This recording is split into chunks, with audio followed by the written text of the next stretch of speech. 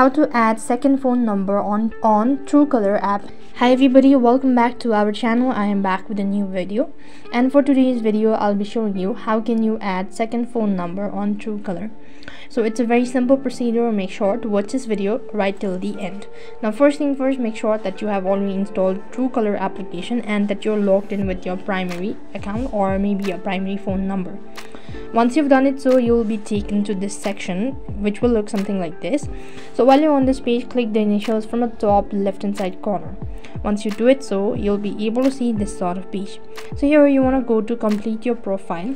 If you have already completed, then you could just press on edit profile, and after which you could see at the bottom where you have the primary, you could see right above the email address there is this section as add a second phone number.